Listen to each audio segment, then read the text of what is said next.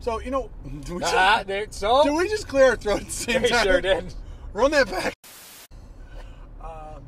Very interesting that, and I understand, rightfully so, Bills Mafia, #Nation, everybody's really, really jacked up on the Buffalo Bills. I'm all jacked up on Mountain Dew! I'm going through like a spider monkey. I'm not drinking iced coffee anymore. That's the takeaway here? That's the takeaway here. After drinking a Monster. Point being,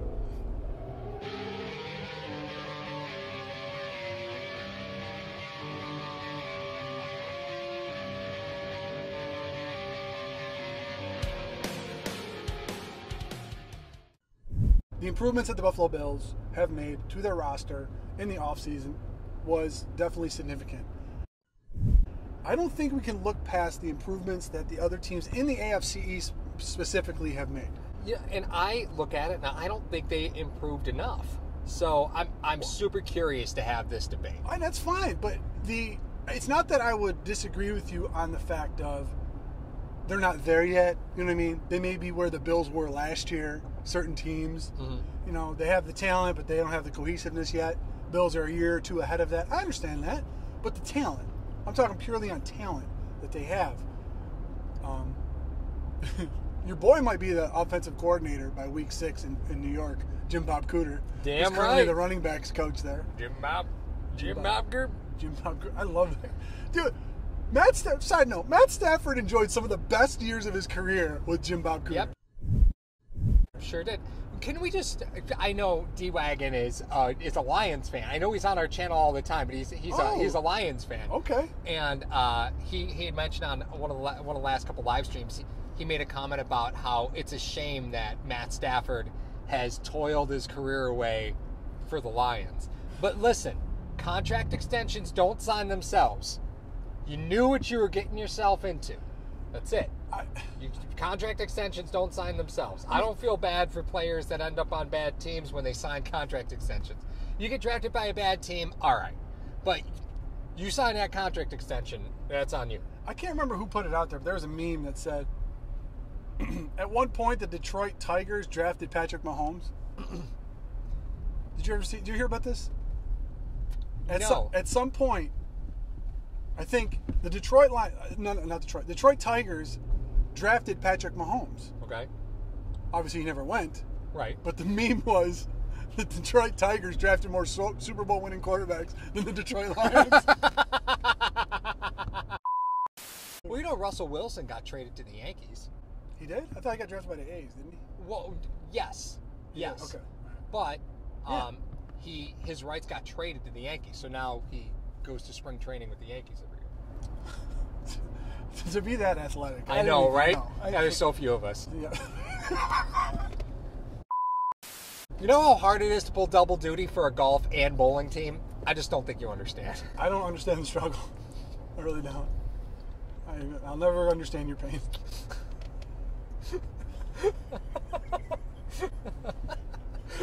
You missed this, didn't you? I did a little bit. All right, so how do we want to handle this first? Do we want to go over the other teams versus Buffalo? Because I've got all depth charts. I got Miami, the Jets, and New England. And we know Buffalo's depth charts. Yeah, I really think that if you go through any channel, podcast, broadcast, BuffaloBills.com, anything like that, it's been beat up the additions to the Bills. Mm-hmm. We know that. Everyone knows that. Everyone part of the #Nation have either we've done it or some other outlet have educated them on the additions. We don't need to beat that up. I think for our sake and for the nation's sake, we should highlight who they're going to be going against, because maybe a lot of people don't pay attention to the rosters. So I'm fully good to go over. I want to start with Miami, though. Okay. Yeah. Miami up first? Yep. Let's go. Some misconceptions about people that come from the Belichick tree. For years, people thought they were getting Belichick when they get someone off the Belichick tree. Yep. And we've said many times here, that's not how it goes. That's not how it goes. You do not get... Belichick teaches you what you know, not what he knows. That's the thing. So while Flores may have done some things there, you remember when Flores left, New England had one of the best defenses in the league last year, and the Defensive Player of the Year. We could argue that in Buffalo all day, but what's fact is fact. It's a fact is fact. Okay. So, that being said, I like Flores as a coach. I think he's going to be a successful coach. Given the short time that he's been able to turn his roster around in his image, I like it. But let's get down to brass tacks. Okay, so on the offensive side of the football, Miami's returning a majority of their wide receivers. Albert Wilson, Devontae Parker, Preston Williams, Alan Hearns is new. Mike Gesicki, we've been waiting for Gesicki to show up. And then against the Bills, looked great. He did. Looked great. They got some size at the wide receiver position. Yeah, those are all big kids. Yeah, those are all big kids. It's really going to benefit them because then whoever's at quarterback, whether it's Fitz, Tua, or Rosen. Tried to slide that one by me, didn't you? They're going to have some targets, some big targets to throw at, which is great. Which is something that everyone pined for Buffalo to get. But now big time. You got guys who, in your image, in Paul's image, you got to get separation. Bills have that. Right. Whereas Miami has guys that create their own separation if they can't get in and out of cuts. Physical. Yes. Yeah, they're physical receivers. Yes. Yeah, that's so right. So you can't discount them. That's 4 guys you name that are big dudes. Right. Yeah, Miami's a team that's built to out-muscle other secondaries. Absolutely. Yeah. Which you can't win with talent, you win with size. Absolutely. No question. That is an old adage, and that is 100% true in football. That's fine. You can't beat in talent, you just beat in size. Yes. That's it. Yeah. And the thing about it, they've made improvements to their line as well. They've made significant improvements to the line. I'm not really there with their line. So our lads has Julian Davenport at left tackle, Eric Flowers at left guard. Flowers. What did he do? He was a tackle. Slid him down the guard. No, what a surprise. That's what. Ted Karras at center, Michael Dieter at right guard, and Jesse Davis at right tackle. So it's not a great line. Schmey. Yeah, Schmey. Their running back room is significantly different than last year. Oh, loved it. So, very different. So, they've added Matt Breida, who I love. You love Matt Breida. It breaks my heart that he's in Miami. Yeah, I love Matt Breida. Along with Jordan Howard, because Kalen Ballage just isn't very good. But you have a 3-headed monster there. Yeah, that's right. That's right. I mean, you went into last year with Ballage and Drake. Now you have those other two maniacs, Howard and Breida. Yep. Boy, don't they look stupid. They look so good. Getting rid of Drake, they look stupid. Well, now they don't because of who they got back. I get it. I understand. Maybe it was a different system. Maybe it was, I don't know. Maybe it was, locker room presence. Maybe it was I don't know. I really don't know. But they made up for their mistake. Yeah. But it cost them some cash. Sure. Oh, yeah. They sure did. Sure did. I love the running back room. The running backs are very physical and can catch the ball. Mm-hmm. Their wide receivers, like you said, they're going to out-physical you. Their line really isn't there yet, but that's why you draft a mobile quarterback. Yep. Fitz can get the ball out of his hands and into guys.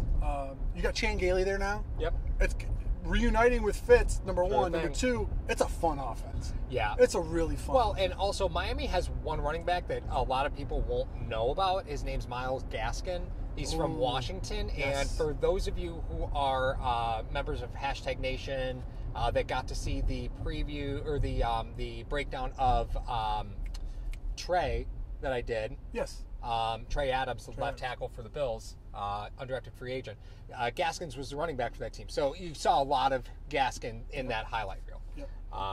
He's a really solid player. Very, very Chan Gailey-esque. Yes. Very Chan Gailey-esque player. Well, it's going to be fun. I like that team is going to look very fun this year. Yeah. On the offensive side of the football, formidable. There's enough skill position players to make you pay attention to Miami. It's not but their line isn't great. Yes. Well, and they're going to have to circumvent that with their new quarterback. Yep. Or Fitz, because you're not going to confuse him. No. Moving over to the defensive side of the ball, they've made some significant improvements. Have you called Shaq Lawson an improvement? Igbenogany, their corner, the new corner they drafted in the first round. Igbenogany. Their secondary, I love their secondary. I know you do. Getting rid of Minka Fitzpatrick was not smart. It's probably the defensive version, to a greater degree, of Drake, getting rid of him. However, their return... They did a good job flipping that. They did a good job flipping Didn't they get another Bama corner or safety from that? Didn't they draft another safety to replace him? Brandon Jones? No. Oh, but they're two corners, which is the kind of the silly part about this. Yeah. And just goes to show you how Flores wants to run his defense. He wants to run his defense through his corners. That's why you have the two highest paid corners in the league. You're spending $31 million on just your cornerbacks, two starting corners. So you got Jones, you got Xavier Howard. Right. You have Eric Rowe. They're trying to push everything into the middle of the field. You got Rowe, who in New England, he followed Flores down. Yep. And at safeties, they have two really solid safeties. Yeah, Bobby McCann's good. Yes. I think Bobby McCann's a good safety. It's their defensive line I'm not in love with, right? So their D line is Shaq Lawson, Devin Gaudachuk. That's how you pronounce it. Well, they got Wilkins too. Yeah, the Christian Wilkins. Yeah, well, they're running a 3-4. Okay. Which is, makes sense to bring in Shaq Lawson. He's really a 3-4 DE. But your linebacker group is not good. It's not good. Well, you plan on running nickel a lot. That's why you overload your safeties in your secondary. Right. Yeah. And as well as they should. Right. Sounds familiar. I know, doesn't it? You don't need a will linebacker. No, we don't need that. All right, so if you want to compare secondaries against Buffalo, I'm down to compare secondaries. But the defensive line, it's no competition. The Bills have a significantly better linebacker group and defensive line than Miami, no doubt. When it comes to offensive side of the football, they have a much more experienced running back room, significantly more experienced. So I'm actually going to give the edge to Miami here in the running back room. Okay. I'm not going to give it to them in the wide receiver room, though, because, again, those guys are dependent on being physical, and refs can take that away from you in a game. You walk into a game and the refs start calling everything. The thing that makes you a dominant wide receiver room is gone now, right? So I'm going to give the edge to Buffalo there, and of course you have to give the edge at quarterback to Buffalo. Ryan Fitzpatrick / Tua versus Josh Allen. I don't think there's a comparison. Depends if you talk to ESPN. Oh Christ! Let's not go down that rabbit hole again. That rabbit hole was so dirty. Yeah, God. And then offensive line, that's Buffalo. That's Buffalo. Yeah. Comparing to Buffalo, Buffalo is the better team overall. I think with experience and cohesiveness and a bunch of other areas. However, I think the point I was trying to get across, and the point you're trying to get across, is that it's not like Miami's going to be a pushover. No. And be like, well, they're just going to roll them 28-7. I think it's reasonable to say that it is very possible for Miami to split with Buffalo this season. It really just depends on what happens at the quarterback position on that day, and what do the linebackers look like for Miami? Because that's a big question mark for them, is that linebacker group. So it really just depends on what that looks like. Well, if they plan on Van Noy's there now in Miami too. Yeah. And he was a thorn in the Bills' side for a few seasons, and now he's down in Miami. You got a lot of hybrids, I think, on that Miami team as far as the defense. So they could throw a bunch of different looks at you that you're not really accustomed to. When you see a guy rolling up to the line who's a strong safety, but now he's playing will linebacker position, and he comes off the edge. A lot of things could be thrown at you that you're not used to. And with a third-year quarterback in Josh Allen and Brian Dable, I hope they can diagnose what they need to do to find some of them unexpected blitzes and the pressures that they have.